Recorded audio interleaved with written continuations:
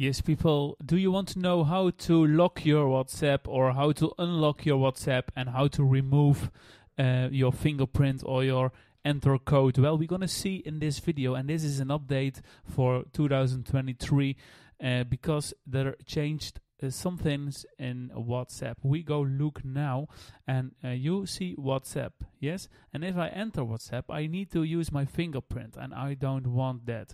But for now, I have to use it because we have to come in to show you guys. And here I am in my status screen, and we go to settings. First, we go to settings, and then you see normally it was in you saw a button with privacy, and it's still there. But first, there was another button where you need to find privacy. It was in settings, another settings account, but now only you have to click on privacy. Yes, then you have to scroll down, and then you see screen lock. You have to press on screen lock, and you can decide the time where you want to, how long you want to put the screen lock. But we don't want screen lock, we don't want our touch ID, so we press it off.